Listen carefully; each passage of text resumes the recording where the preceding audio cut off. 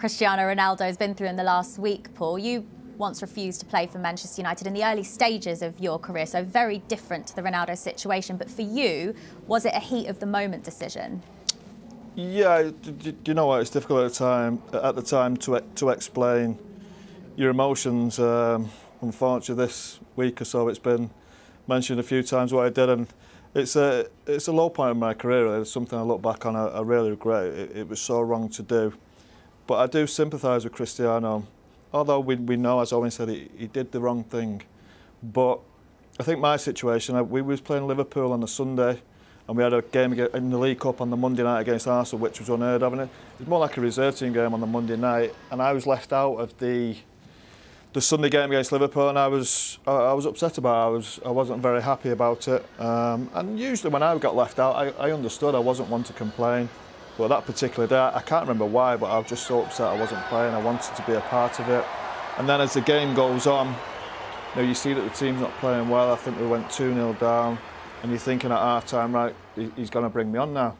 The manager didn't bring me on, so you're getting even worse. It's in your head. You think, well, what's wrong with why is he not bringing me on? You get to an hour, he's still not bringing you on, and your head goes. Your head completely goes, and I can understand.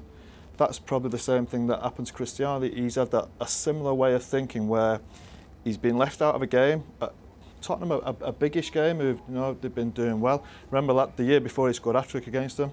So we'll be raging, the game's going on, he's still not coming on, he's seen the team miss a lot of chances, although the team are playing very well.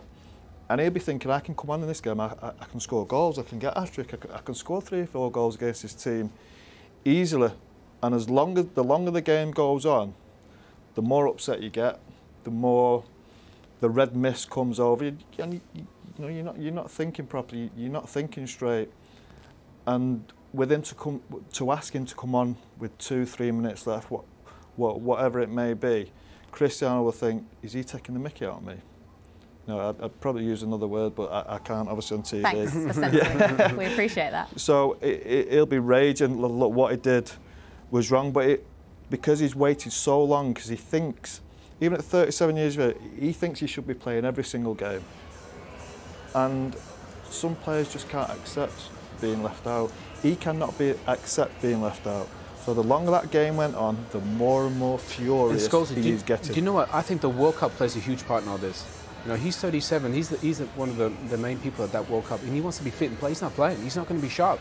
This could be his last World Cup. So I think that had an impact on his emotions. That he's probably not. He doesn't think he'll probably be sharp and fit for such an important moment in his career. I know it doesn't excuse the fact that he didn't want to play, but you try and give a bit of context to it for players that have been there and felt those emotions and stuff. There's a lot more layers to it than you see. I think the manager has to show a bit of common sense as well, because you're looking back at an experienced player, you're looking back at your bench, and you're asking them to go on with 2 minutes to go in a game that's won. It's finished. You can understand Cristiano being incensed, and I've heard a lot of people saying Sir Alex, he'd have gone crazy, he'd have gone mad if this had happened. I don't think he would have ever done that. I think 2 minutes to go in a game that's won, a game that's comfortable, you bring a young kid on. You bring a young player on, you give him his debut, or do you know what I mean? You're just a young kid to run about. I think it's disrespectful towards Cristiano, but it's difficult to say it's disrespectful because it's the manager's job. He's got every right to ask him to come on, to ask anybody to come on.